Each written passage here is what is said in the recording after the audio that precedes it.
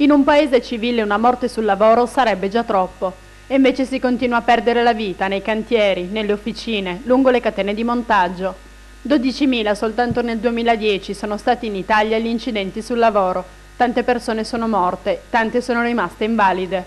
Il settore industriale è quello più colpito, seguito da quello agricolo, da quello scolastico e da quello dei dipendenti pubblici.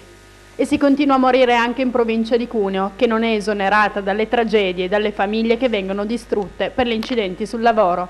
L'11 marzo un operaio di Paesana rimase folgorato alla centrale idroelettrica di Martignana Po. Si chiamava Daniele Re e aveva 47 anni. 10 giorni dopo Ivan Liliu, di 35 anni, veniva investito da una betoniera nel cantiere dell'autostrada Cuneo-Asti. E poi ieri, l'ultima tragedia, con la morte di Silvano Giordano, 35 anni, nelle linee produttive della Cometto. A questo elenco si aggiunge la miriade di incidenti sul lavoro che non hanno provocato la morte e tutti quelli che avvengono e non sono denunciati.